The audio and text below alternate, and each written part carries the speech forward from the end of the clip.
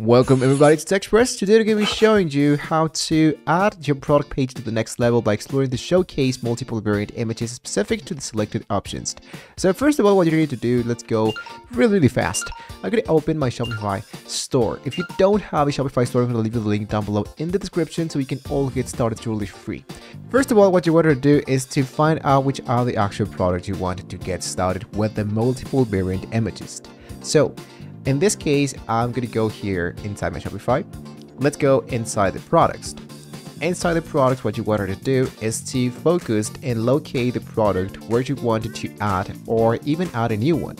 So I'm going to go here into add my product. And now as you can see here, the title, the description, the media, the pricing, the inventory, and that will be actually it. Now for the title, you can use, let's say for example, go for example number 1. Now into the description, if you want, you can generate text like something easy, like a t-shirt, organic, 100% eco, for example. Generate. This is going to be taking no time. Now today what I'm going to be doing is to focus now into the media.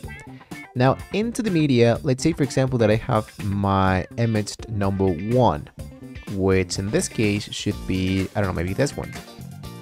This is like the main image, right? Here I can have my price, let's say for example $14, and the cost per item should leave it like that. Now into the inventory, in this case I'm going to just go for multiple locations, track quantity. Here is my quantity, of course, conceals anyone out of stock, that's totally optional. And here this is the part which you wanted to add your different variants. Now scrolling down here into the variant section, what you wanted to do is to click into view all options or add. Now I can go and change, in this case, for different colors.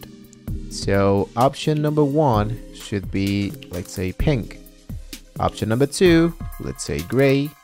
And option number 2, let's say, I don't know, maybe white, for example. And I hit now into done. As you should see here now, we do have the option to upload images unique to this variant. This step tailors the visual experience based on the selected product options. So that means that if I click here, I needed to choose my pink option. If I click into gray, I needed to go for my gray option. And if I choose white, I choose my whitey option. For this, of course, you needed to have the images of your products and the images variants of your product so you can get started with. Now in this case, it's a inventory the store can be sold, availability. You can try to change this later.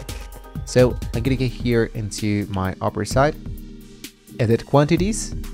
I select this one, and for all I'm gonna be applying, let's say only 10 of them. So I have 10 available for selling right now. So that means that we are actually good to go. Now upload images that specifically showcase the colors, patterns, or styles. What I can totally suggest to you guys that here into the upper side, here into the media, what you want to do is just to add like an example of how it's going to be looking your products. Later on you can add the variants, but here I just wanted to focus, like if this one is blanket, I wanted to see example of how it's going to be looking my blanket into a sofa, into a bedroom, into whatever chair, folded, unfolded, and then later on I can showcase my variants. That's the reason why you wanted to do it, different colors directly inside this variant. After that, just hit into save. Now that your product has now been saved, what you just wanted to do is to make sure that you have just done the actual right thing. Automatically here, my media should be uploaded here. But let's go into view and let's see what actually happened here. As you should see here is my actual product. Now I can go and choose color pink, gray, and white. Automatically, the images are going to be changed as we are moving on. So as you should see, it actually looks great. But let's say for example, when somebody clicks into my product, they wanted to see the very first thing they wanted to see is the white version.